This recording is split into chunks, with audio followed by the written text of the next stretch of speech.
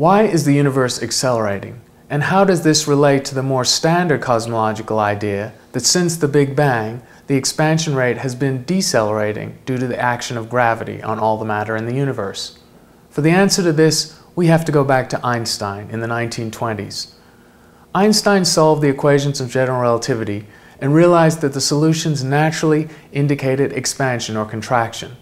When told that the universe was static, Einstein added a term to the solution of his equations, called the cosmological constant, to suppress the natural expansion. Thus, the cosmological constant represents something that acts opposite to gravity. Gravity is an attractive force. The cosmological constant represents something that is repulsive.